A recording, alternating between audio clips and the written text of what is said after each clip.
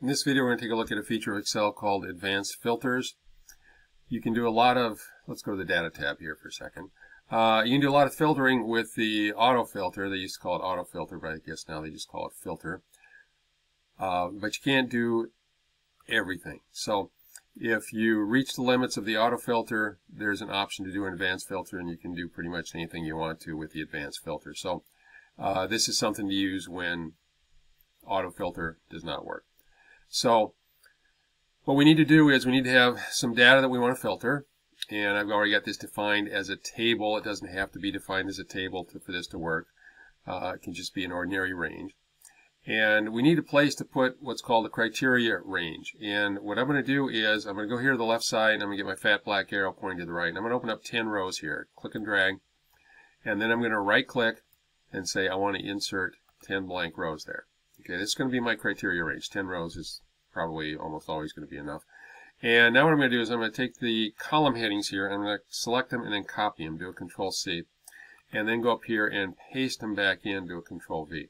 So now I have my headings two places on my spreadsheet. And this data down here, this row, is to identify what's in each column. This row up here is for me to put rules underneath. Okay, so let's start off with a real simple example. Let's say I want to find my business majors. Their abbreviation for that in the major column is BUAD. So I go to column C, and under the word major, put BUAD. And Excel's not case sensitive, so I can do it in lowercase if I want to.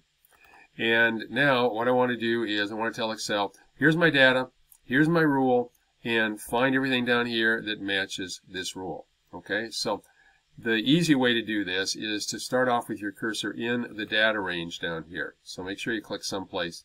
Don't select anything, just click on one cell. And then click on Advanced Filter up here. And if you start off with the cursor in the data, you see what it does for you. It automatically identifies the data. It just goes as far in all four directions as it can before it runs into white space. And then, so you don't have to do anything here most of the time. Then click on Criteria Range. And my criteria range, it could be all of this stuff right here. Since I really don't care what's in the other columns other than column C, the major column, all I really need to do is just select these two cells. Okay, so now I've got C1 to C2. It's got the sheet name in front of it. And so what I'm saying here is basically, here's a rule. These two rows make up a rule. And basically take this and kind of lay it on top of each one of these records here one at a time. And if it matches, then select that record. So it'll try this one and says, nope, HRM is not a match. Then it'll try this one and say, yep, BUAD is a match. Then we'll get a bunch of non-matches, and then we get down here to BUAD again. And it'll select all the ones that have BUAD in the major field. And I'm going to filter the list in place. An option here is to copy it someplace else. And there's also an option here if you happen to have duplicate records in there, which we do not, and you only wanted to see one if there were duplicates, you can turn that on. We won't be doing that. Click on OK.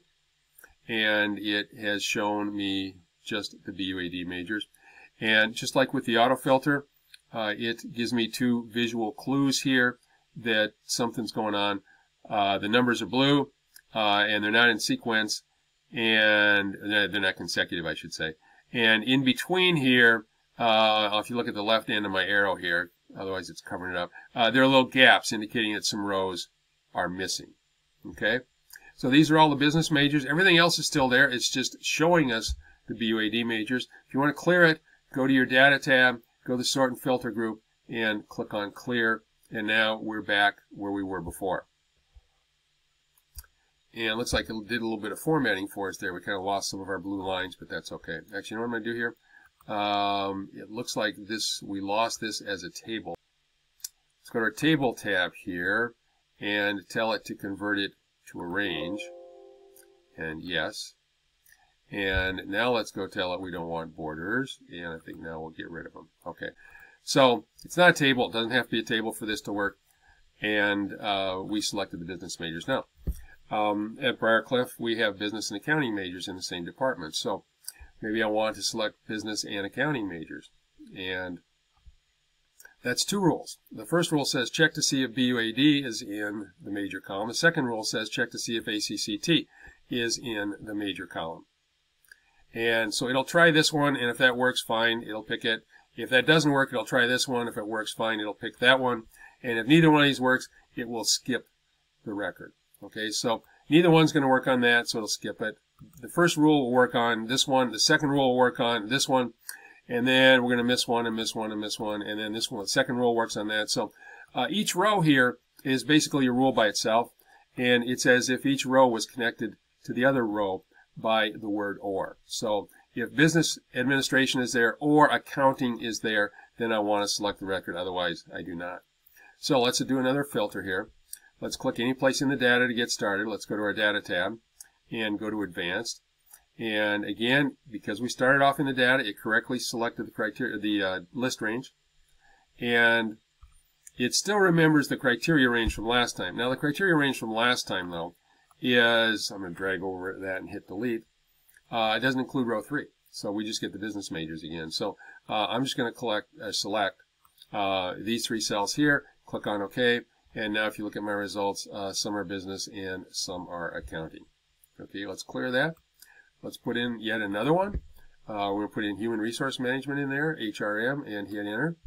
We're going to go down here and we're going to put the cursor in our list, click on advanced.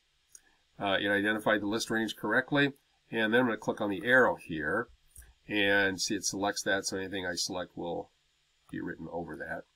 And I get those 4 cells and go back and click on the little arrow, click on OK, and now I've got business, accounting, and HRM. And down at the bottom it tells you how many records were found. It looks like we found 21 out of the 43 that are there. Okay, let's clear that one. And now let's try the exact same example, but I want to show you a mistake that's easy to make. We're going to put the cursor in the data again, click on advanced, and for criteria range this time I'm going to click on the arrow. And the nice thing about clicking on the arrow is you don't have to scroll, it just takes you up there automatically. And now let's say the cursor slips a little bit when I'm dragging the mouse, and I get that. Okay, I've got an extra row there, row 5. Click on this, click on OK, and no filtering took place. And here's the reason why. It checked to see if business was there, and if it wasn't, it checked to see if accounting was there. If it wasn't, if HRM was there, and if it wasn't, then it goes down here and checks a blank cell in a column that's selected as part of your criteria range. Basically means I don't care what's in that cell. So, you know, before, and everything matches, I don't care. Before I didn't do this, but let's go back and do this again. Let's do an advanced filter here, and I'm going to do my criteria range. And it is possible, you know, to do this. You don't really need to select columns that don't have anything underneath them, because basically a blank cell means I don't care what's in that field. That has nothing to do with the match that I'm looking for. Only the columns that have some text are the ones that I care about. So don't ever select an extra row by mistake, because basically you're just saying I'm not going to filter my data at all. I'm going to click on the little down arrow over here, click on OK, and this time I should get those 21 records again. One other thing you need to be aware of, which is another easy mistake to make, is when you set up your criteria range. You can set it on the top, you can put it over on the side if you want to.